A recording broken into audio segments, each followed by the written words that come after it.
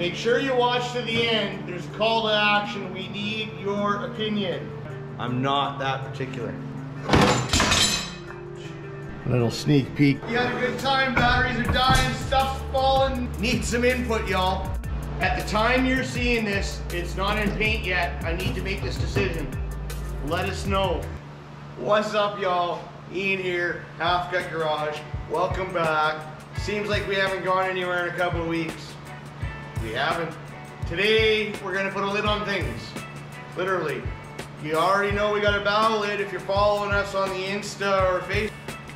Focus for today, how are we gonna make a cover for this puppy? We already know that exhaust sticks up.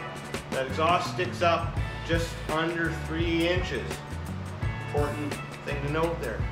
So, I'm thinking I'm gonna build a piece that comes up from this lip here, comes up to this lip here, just comes up straight to the top. Same thing from side to side. We'll put some flat bar probably around the bottom corners of it, and some, I don't know what it is, like foam, sticky on one side kind of deal. Should seal it up pretty much tight. We're gonna wind up doing a small hood scoop or cowl induction or something like that to get some air into this puppy, because we want to seal it off, but we don't want to seal it off. Stay tuned. So I had to start off by figuring out how to get my corner. I strictly marked out, I wanted to have 4 inches of plane coming up from here. So I marked out 4 inches on my flat piece of paper. So I had 4 and 4. And what I did is I measured in increments for my corner over. 1/2 inch, 1 inch, 1.5, 2, 1/2, 1, 1.5, 2. I cut out from the 1/2 inch mark to the 4 inch where the 4 inch points met. I wasn't happy, it didn't rise up enough. So then I moved to the 1 inch mark and I cut the 1 inch mark out. And that's how I wound up here. I like the rise, plenty of rise, works out good. So we set her up here. That gives us the height we need. Then we measured up and over and to our point. We knew where the end of our rise was. I got a mark right here. So we measured from here to here, gave us 17 in the middle. We know that our sides are 4. 17 and 4 and 4 is 25. So we need our sheet to be 25. We did the same thing for the outsides. I'll show you how I got it laid out. It starts off with this square here. This is that inside point I was talking about. So we're gonna cut the outside line first. Then we're gonna come in and we've already marked here, so I've got my 1 inch and 1 inch. I'm gonna draw a line to that point. I'm gonna cut that out, and I'm gonna scribe this line, break her over.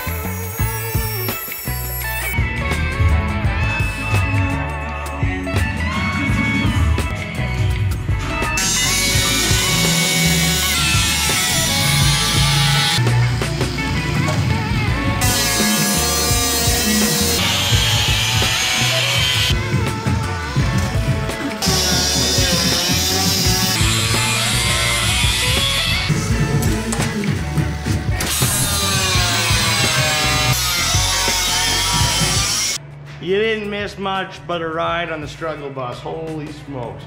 I wound up scribing these quite a bit more than I originally planned.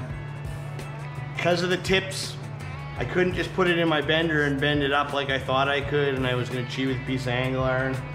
Just didn't work. My hillbilly bender's not fancy that way. GoPro Games, we're welding the corners. 28%, we're gonna get cut off again.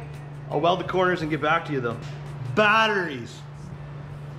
We put our hood on top of here, drew out a line, nice straight line. This is a perfectly square, straight piece now. It's a little bit off from the bow, a tiny little bit to the front. I'm not that particular. Peel the plastic off. We're gonna set the other piece down, get some clamps on it, weld around the entire edge.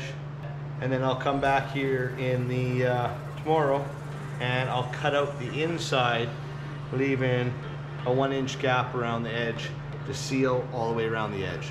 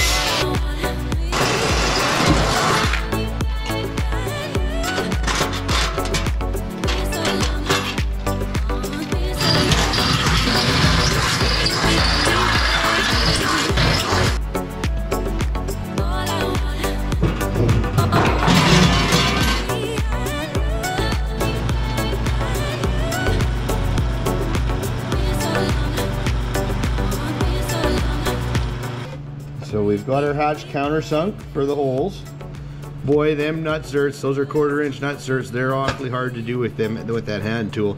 That's where you should get one of them 2-hand pump ones instead of the single ones. You want to go 1/4 inch or bigger, but we got her done. We'll just put a bead of sealant around all this when we put it on. It'll only be taken off when you absolutely have to. So next we'll deal with hinges.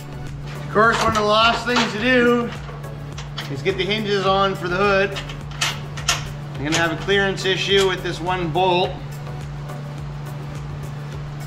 Not much I can do. We're going to have to pull the muffler out before we do final assembly, and I will heat and bead, as they call it. Literally just heat a spot where that bolt's gonna sit there. I'll rub it out here so I know where it is, and then we'll just pound it in, heat it up and pound it in with a hammer so there's enough clearance to get our other one mounted. This side should be super simple. I left myself room on this side so that you have room to grease the shaft bearing in there.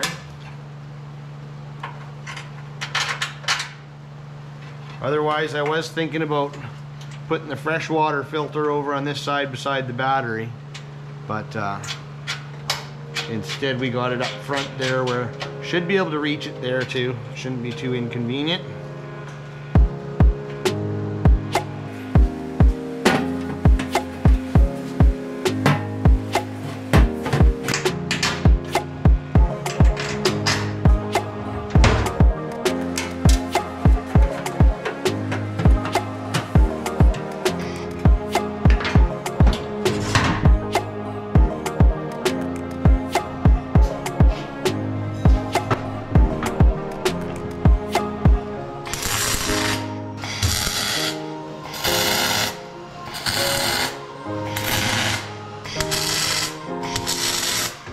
Trim panels on, things are tight. Last thing I want to do is put in my hood brace. It's going to go in this neck of the woods here somewhere.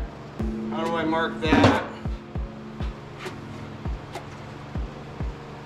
How do I mark that?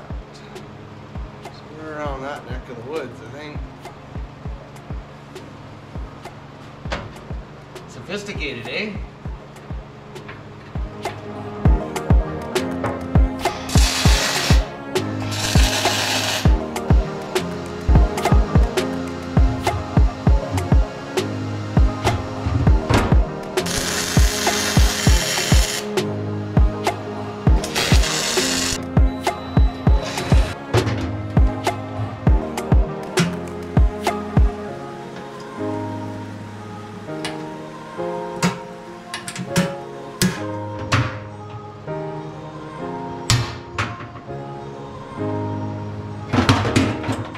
Valve cover's already done.